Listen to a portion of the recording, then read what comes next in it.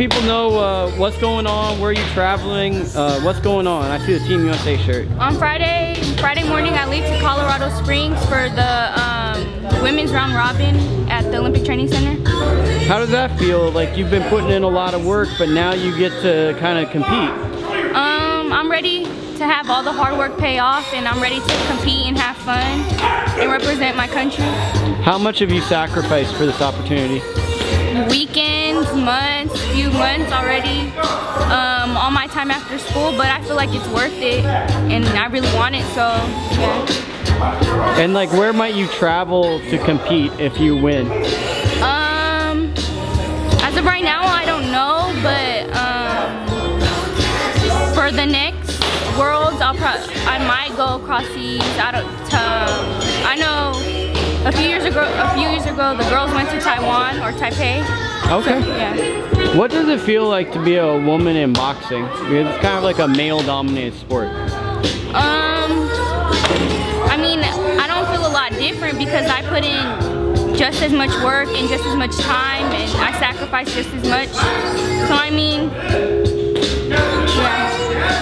And how would you define the city of Hayward that you're from? Like, what would you say, how would you describe it to someone that's never been there? I would say it's not that big. I mean,